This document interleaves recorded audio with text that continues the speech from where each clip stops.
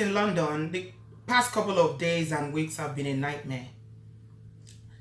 This is because of the spite of teenagers killing one another. A number of people have asked me, they've reached out to me and said, Obodo, why aren't you saying anything about what's happening in London?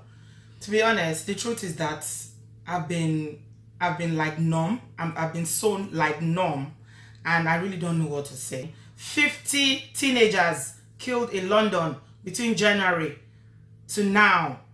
And in my mind, I've just been going through it, and I'm like, okay, what am I going to say? I don't even know what to say because it doesn't make sense.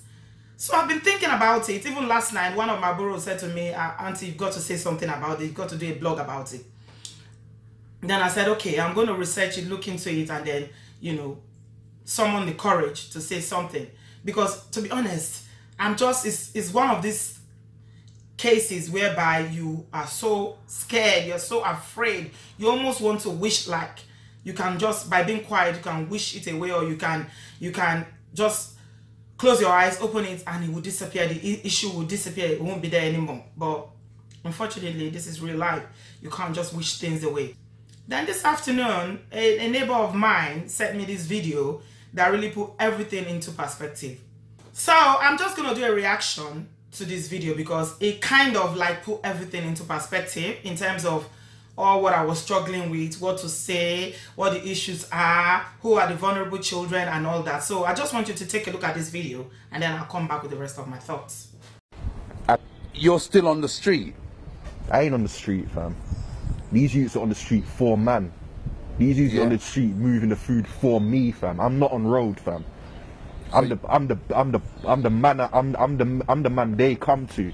I don't need to be on road. What do I need to be on road for, fam? So you get the you get the young people to do. Of course, fam. All it takes is a bit of encouragement. You get me? No youth wants no £7.20 hour a job, fam. You get me? When I showed him this, you get me? Like, that's all it takes, fam. How long does it take to make that kind of money? Couple days, my G. Couple days. A man them are slaving away for a fucking paycheck when they can get this in a couple days, fam. Think about it, blood. Yeah, but the young people see money. Yeah. And I guess you guys kind of glamorize that money. Of course we glamorize it because we get it. Man gets dough out here. You get me? So where do the young people fit into all of this? They're easy targets, fam. You get me? They're easy targets. They don't want to be on. They don't want to be working no job, fam. In debt from uni and then fuckery. Man, just encourage them. There's easy P to be made out here. Push some packs. You get me? Push some food for man. And man will get that dough. Simple. It's not rocket science, my G. So the young people coming up now have got to look out for people like you. Not necessarily, because I look out for them. Alright. I target them. If I see a man is an easy target, man is targeting him because I know he's gonna get this P for me, and I know that he wants P. But what's the easy target? You understand? Are you talking about any child? Fam, no. You gotta look at the M's. You gotta look at what youths are growing up in single parent households. You gotta look at what man's environment is. You get me? What man's parents are doing. Is man's parents a crackhead? Is man's parents on food? You get me? They're the easiest targets there because they're tainted. You get me? They got no other option. You get me? Yeah. So they're the easiest ones to target, Sam. I'm hearing what you're saying. So you're saying like you're making vulnerable. Nah, you're making it like the way you're making it sound. Yeah. It's like it's a hard thing, fam. This ain't hard, you know. Any one of these youths passing, man, can approach them, fam. Yeah, but what if they? Right. So you're saying that you could approach any youth. What, school age? School age specifically, my G. Specifically. Like them early teen ages is the best age to catch them, fam. Man ain't going to school. You think man's putting on his uniform in the morning and saying, yeah, bye, man, I'm going to school. Nah, fam, he's coming to me and he's putting his tracksuit on and he's pedaling on the road, fam. You get me? Then he's going home after school. He's saying, yeah, mum, I had a good day at school. Get me? So or on the flip side now, you got the mums that want to question man for not working. Go on. So on the flip side now, you got the mums questioning their youths why they're not working. Where's my rent? Where's this? Where's that?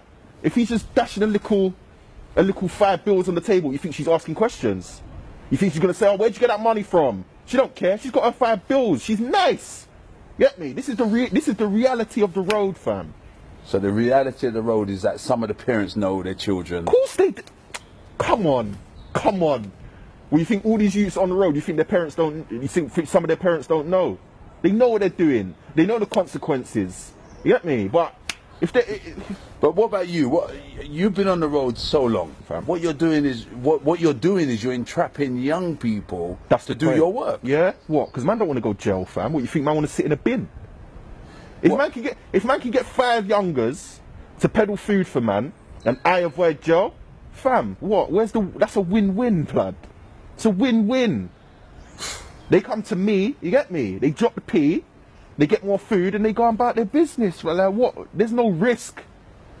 The only risk is if anyone's gonna snitch. But fam, I showed you what I've got in my pocket. You get me? That's the consequences. You know, I know this, but you know, our young people are dying on the streets nowadays. You know what I mean? They're dying on the streets. There's young people dying everywhere, fam. Look how many people are getting shanked every day, shot every day, fam. What do you say about that? What do I say about that? That's the way the road is. What? Like. What if man's gonna rob one of my youths? I'm gonna tell him, fam, you go and get your P back, blood. You go and get your drugs back. You get me? Do whatever you have to do. If they need help with that, obviously man's gonna provide, fam. Simple. We're looking at these young people thinking they're getting into trouble, where all the time there is. Fam, I don't want to say it like this, but there are people like you out there, and I've known you for a long time. There are people like you out there that are basically recruiting them. Fam, listen, yeah. These youths ain't got dads, fam. They look up to me, fam. If you want to put it like that, I'm a role model to these youths, fam. You get me? Who else are they going home to, fam? What other male figures have they got to help them, fam? You tell me, innit? Man ain't gonna force no youth to do what he don't want to do, innit? But man's never ever had a youth tell me no when I introduce him this life. Never had a youth say no to me, fam. Because he wants that P. You get me? When he sees on the first day he's making $1,000, fam. What? So it's all about the money. So everything that's happening on the streets is all about making easy money, fam. It's as simple as that, fam. And if the young people don't want to... Alright, I'm going to give you a scenario. If a young person owes you some money, what then? Because they're young, they don't know what they've got themselves into. They best get that P, fam. This is what I'm saying to you. I let them know the consequences, fam. Like, I'm not letting them go into this blind. If you're working for me and you fuck up, you lose P, you get robbed, you best get that back. Best get that back. Simple. You best get that back or... Whew. Get me? Simple as that, fam. You must think it's just me out here, blood. There's a team of us, you know? There's a team of us, fam. And it's easy. It's easy. It'll be disturbed at this. South London, East London, North London, fam. This is all happening, fam. It don't matter what part of London. It don't even have to be London, fam. This is the way it is. With the young people. So, from the video, you can see that this is an issue that is not likely to go anywhere soon, that we cannot just spray away or wish away. Because these young adults are out there on the street of London, everywhere in London, actively looking for vulnerable children to recruit into their gangs to sell their drugs for them. And because they are targeting the vulnerable children, those children, at the end of the day, are getting into what they don't know. They are selling drugs, and before you know it, they are stabbing one another and killing one another. So, like you heard from the horse's mouth, he's one of the recruiters out there in London. So they are looking at children from vulnerable families like single parent home, children who have no fathers, children who have no male role model to look up to. So these are the children they are looking up to. Children from low-income families, children from homes where they are on benefits, or children from home where the parent is on substance abuse, on drugs. So these are the children that they are actually targeting. So they will go out there in the streets and they will approach these children and entice them. They will entice them and tell them about the quick money they are able to make if they join them or if they work for them. So they put them to work, and being children, they are very vulnerable, they are gullible, they don't really understand. And because most of these children are already going through issues at home, you know, from, you know, parental or family breakdown and things like that, then they are so easy to think, oh, this guy is a bruv, he cares about me, after all, he looks like me, so he must, you know, have good intention for me. So you see what the issues are. Then it goes on again to explain what the lure is, why these children are so easy to fall into, to become prey to these gangs or to these recruiters who are out there looking for vulnerable children. So it's the law of easy money. Who doesn't want easy money? These children, probably their parents, you know, they are just struggling to get by, to get money to eat, to feed, to pay the bills and all that. Or young adults who maybe they couldn't go to college, they couldn't go to university, and they are home, and the parents are putting pressure on them to bring money to contribute to the bills. So they target those children. They'll show them the money that they can make. I mean, even for an adult, you tell an adult that they can make £1,000 in a day or in 2 days. It's something that most people will be very likely to fall victim of, because everybody wants money. So these children, they don't know the risk, because they won't tell them, if you go out there, there are other gangs out there who might stab you, who might kill you, or whatever. You can hear from the horse's mouth. What can we do? Every parent is paralyzed with fear. You can't lock your children in the house. They've got to go to school. They've got to go out. They've got to go somewhere. You can't follow them everywhere. You can't be running them to school and back. So what can you do? So these are the little tips that I've been able to come up with that I think will help parents. If your child is not attending school, make sure that you have direct contact with the school, and they have your numbers, your email address. If your child is not going to school, that the school will let you know. Ensure that your child is going to school. If your teenager is coming home with things that you didn't buy for them, they are wearing new shiny trainers or new phones or gadgets that you didn't buy for them, then those are likely signs that they've been targeted or they've joined a gang. Other things are like, if you need to know your friends, your children's friends. A lot of parents don't really know who their children are hanging out with. They just go out, they come, you know, they do as they like. So obviously, again, because maybe it's a single parent family, maybe the parent is working, trying to, you know, make ends meet and all that. But because of the epidemic, which this 9th crime has become now, and because of the number of teenagers that are being murdered on the streets of London daily, you as a parent, you need to be very vigilant. Please be vigilant. Check your children, talk to them. You know, African parents have a way of, you know, being very authoritarian and very rigid, and, you know, they don't really, and the children don't feel very free to talk to us sometimes. But in these occasions, with what is happening now, I don't think putting fear on your children or, you know, not creating that avenue of communication is going to help. You need to talk to your children, please. It's not only boys alone, both girls are among the children that have been killing one another as well. Please talk to them. Find out what is going on in their lives. Find out if they have any anxiety or any fear, if they are being bullied. You need to ask them to talk to you. What I usually do with my own children, I tell them, whatever is going on, talk to me. Talk to me. You can talk to me, and I promise there won't be any repercussions.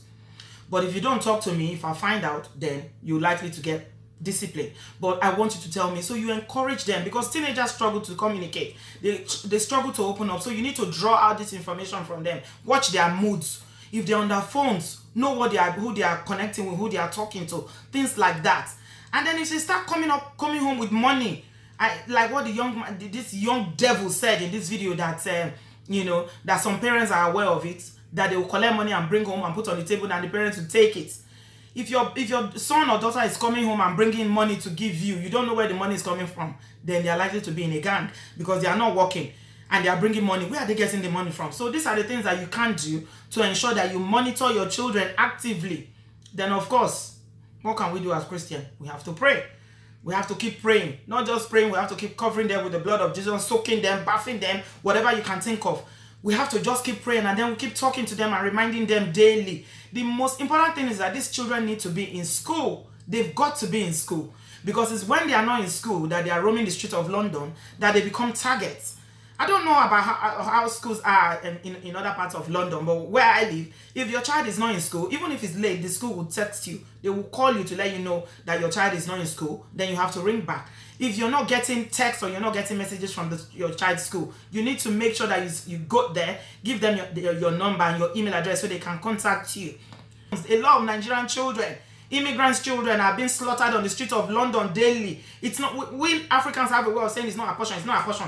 But we're not doing anything actively to ensure that it doesn't befall us. It's not our portion really, by the grace of God. But what I'm saying is that please, parents, pay attention to what's going on in your children's life. It's not about work. Some parents will just go in the morning, they'll come back at night. By the time they come back, they don't even care what's happening in the children's life. They don't have any relationship with their children. All they feel is that once I pay the rent and I feed you, I buy clothes on your body, my responsibility is done as a parent. No, we are in a war with these agents of darkness. This is the war they are waging against our children. They are waging a war against the destiny of the future of our children. And God will not allow them to win. And for us as parents, this is our active role to ensure that we are talking to our children. This video, please share it with as many parents as you can who live in London and outside London. It's not limited to only South East London or East London or North London. They are everywhere. They are everywhere. Recruiting, like you heard the man say, they are recruiting, looking for people to put in their gang to sell their drugs for them. Check your children's school bag when they come back. Ensure that, don't hide things from them like, you don't want them to know about drugs. Tell them what drugs is. Tell them this is what drugs is. This is what it does. If somebody meets you on the streets of London, there, somebody you don't know, they start talking to you, run, shout, call for help. Don't talk to strangers. Don't hang around school. That one is very important as well.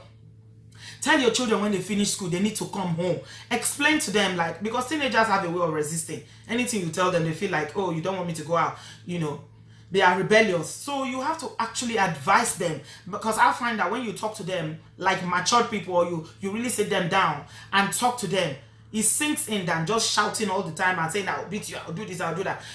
Tell them the dangers are out there. Tell them, if you finish school, please come home. Don't go and hang around chicken and chip shops. You see a lot of school children, after closing, they don't come home. All they do is that they hang around because there's nobody that is going to ask them. If they have a phone, make sure that you are monitoring them. School closes at 3:30. If they are not home by 4:30, 5 o'clock, phone them, find out where they are. Please ensure that you are monitoring your children. This is an epidemic. It's a war that they are waging against our children.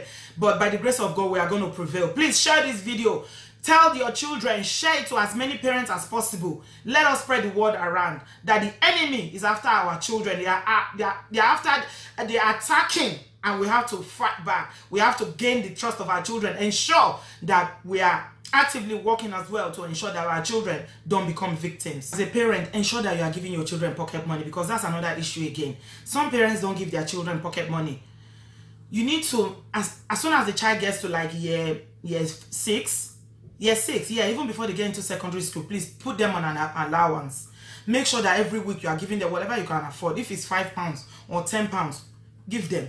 It's not too much. Don't say, oh, I'm feeding you, I'm paying your rent, you are living in this house free of charge, I cannot give you money. No, I keep telling parents all the time, the children that we have in this part of this world, it's not the way we were raised that you raise the children. You need to adapt to the society where you live in a way that ensure that these children have some little pocket money, so that that money that these gangs are going to use to attract them, to trap them, will not be, it will not be attractive to them, because they already have their money. Children will be able to save up their money to go and do whatever they want to buy, If they come to you that they need something, even if you don't have it, tell them that, okay, be patient, I'm going to get it for you. Or you can save up the allowances I'm giving you, the pocket money I'm giving you. But parents, please, African parents, make sure you are giving your children pocket money. It is very, very important. If a child doesn't have any money on him, and he sees other children buying sweets or buying biscuits or buying chicken and chips, and they don't have, it is a temptation, and that will open the door for this gangster to come in and entice them and say, oh, you want money? I got money for you, bro. I got money for you. And then before you know, they put them to start working for them. These agents are everywhere, like I said. Let every parent be aware of what is going on. The vulnerability of these children. They are talking about children who don't have male role model, children who come from a broken family, children who don't have any adults. If you are in a single parent family, please, I'm begging you, sisters, ensure that you have an adult, a male figure, a good male role model that your children can talk to. It can be an uncle, it can be a friend, it can be a church member, whoever. Just make sure that there's a man in those children's life that they can talk to, or that can tell them this is what it means growing up, because these are the kind of children that they prey on. Please, let's make sure that we are doing everything we can to ensure that our children are safeguarded. It is our responsibility to safeguard our children, and God will help us in this work in the name of Jesus. Amen.